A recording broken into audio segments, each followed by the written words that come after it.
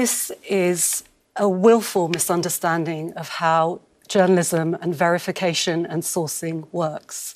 When we take figures from the Gaza Health Ministry, it is because those figures have checked out in the past. They checked out in 2008, they checked out in 2014, they checked out in 2012. The Gaza Health Ministry is the best able to get those figures from the hospitals, from the morgues. When those figures were disputed months ago, it very diligently... The US president disputed them. He disputed them. They wrote out a list, 212 pages, names, ID numbers, which Israel has because Israel controls the registry.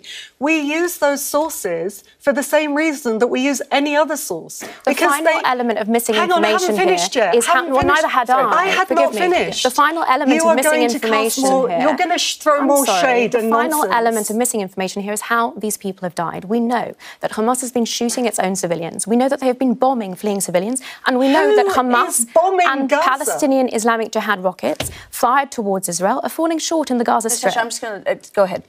We use those sources because we use sources that check out. The Gaza Health Ministry, along with other sources that we use from Gaza, have consistently checked out. That's how basic journalism works. I'm sorry that you keep throwing shade on that. It's really insulting.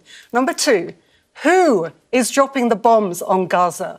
Which country, which government has dropped in the first few months of the war the equivalent of 3 nuclear bombs on Gaza? Well, if I may respond to that No, directly. you may not, because I have not finished. Sorry, we've literally got 30 seconds. I'll just about Palestinian women and children.